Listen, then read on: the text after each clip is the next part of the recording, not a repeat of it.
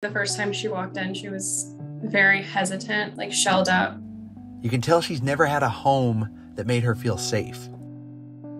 My fiance and I both looked at each other. We were like, are we sure? Like, she's not liking us. We're not really vibing. She was actually a part of a puppy mill, and she was kept in pretty bad conditions. She had 2 litters of puppies before she was a year old. Really, it was probably before she was 9 months old. After being forced to breed for the puppy mill, she was rescued. That rescue actually turned out to be a hoarding case. There was hundreds of dogs on that property, really in tight quarters and definitely not in the best living conditions. She would escape the house often to try to look for food and resources, obviously. Luckily, Ashley and her fiance adopted Valentine and did whatever they could to make her feel safe. I looked at her and I was like, this is it. This is our dog and we need to get her. And it was like definitely a gut instinct that it was meant to be. So at that point, we were her 4th home. It took her a while to just figure out what to do with herself. She didn't want to walk around her house. She really wanted to stay in the foyer of our home by the door. It was hard to pull her in. We ended up doing it with food. She's very food motivated. And then she pretty much just stuck around her bed. I think she kind of made that like her safe space when she first came in. Good morning. Good morning, Tinies. Hi. The next morning, when I came downstairs, out came Valentine in all of her personality. A flip switched overnight, and I think she realized, I'm home. You could almost tell like a weight was lifted off of her. She's fun, bubbly, very playful. She definitely is very much still like a puppy. We like to say she's almost making up for lost time because she really wasn't able to be a puppy for the first year of her life. So everything is new to her. Everything is an adventure. She also does a happy dance whenever we feed her, where she literally hops backwards with her feet like a deer in the air. Her food happy dance is like my all-time favorite because she's just such a food motivated dog. But cuddling is definitely her favorite thing. She likes to like nuzzle her little head right on you and just pass out. I think for my fiance and I, we always say she's like our first child because she's just so sweet and just brings so much joy to our day. So she's really just like this light, constant light that we're surrounded by, and she just makes every day so much better.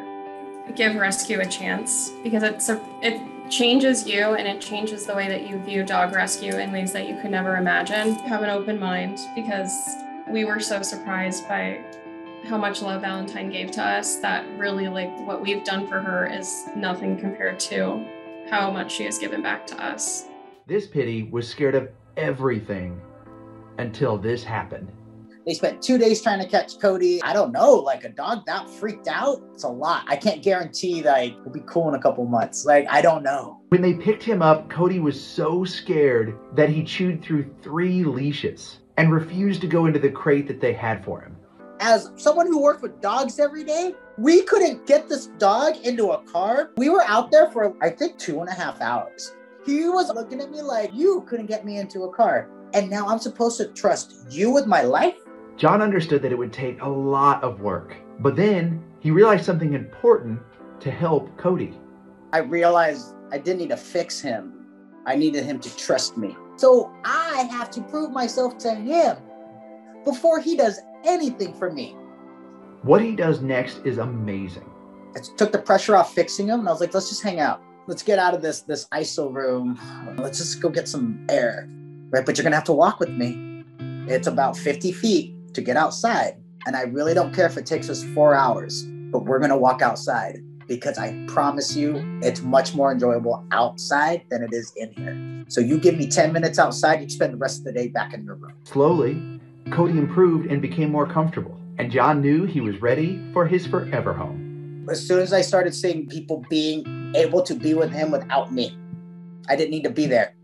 So now he's not always looking for me. No dogs leave here without multiple meet and greets. For dogs like Cody, yeah, you can meet him. You're probably not going to touch him. We're going to walk around a park, and you basically have to be cool with that. Cody had so many applications. One family wanted to do multiple meet and greets, and it was the family he's with now. It only takes one family to change a dog's life. Once we met him from the beginning, like just seeing his eyes just like drew me in. And the kids just loved him because he was so calm, you know. And after we did the overnight, and then he calls me the next morning, like 7 in the morning. He's like, hey, so I was thinking, like he came to say hi to me and then automatically he went right back with your daughter. So I knew he's yours. He was home. And I looked at my wife, he's like, go, go, go. He's obviously had a rough past, you know, and it's obviously very evident, you know, in the way he is. You know, John had told us this is probably going to be a forever thing. Just seeing him come out of his shell at times and doing normal dog things, those are huge wins for us, you know, because that's when we get emotional, like, dude, that's awesome, you know, and just when his tail wags, it's like we're on cloud 9. This dog was abandoned at a truck stop. For 5 months, unable to be rescued. We discovered this large tan pit bull was stranded there at the truck stop. You know, a very kind and gentle dog, but also just wanted to be left, you know, by itself. So Danny started visiting JJ every day to gain his trust. But even so, he was a difficult dog to catch. In a situation like that, you keep your distance, you respect the dog, and you offer him treats. And initially that did work with JJ. I was surprised how quickly he got so close to me. One day, I came back to do the normal thing, and he just wanted nothing to do with me. It was confusing. As soon as he saw me, he would go in the opposite direction. They even tried trapping JJ, but attempts were unsuccessful. Eventually, they spotted an enclosed area nearby, where Danny believed they could finally rescue JJ. Turns out in the back of the truck stop were these large fenced-in areas. There were a lot of holes in the fencing. A lot of the fencing had fallen down. JJ had, at that point, started to warm up to me again. So that became our new meeting spot. He was a little concerned, but he just walked right up to me, and I was just able to pet him like nothing had happened. He walked on the leash like he had done a million times before in a previous life. It was such a relief and was such a thrill.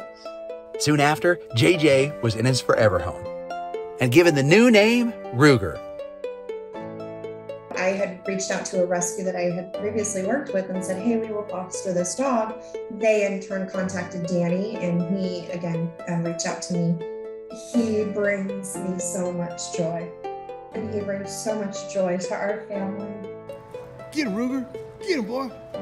Get him, Ruger. He's that dog that everybody loves. And the fact that he's willing, after who knows what he went through, so just willing to love us and be so kind.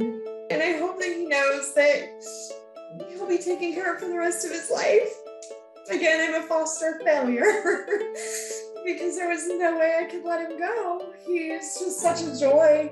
I just hope that they can feel how much we love them and know that they are safe and they can be happy and they can be silly, and yeah, I hope that they know that.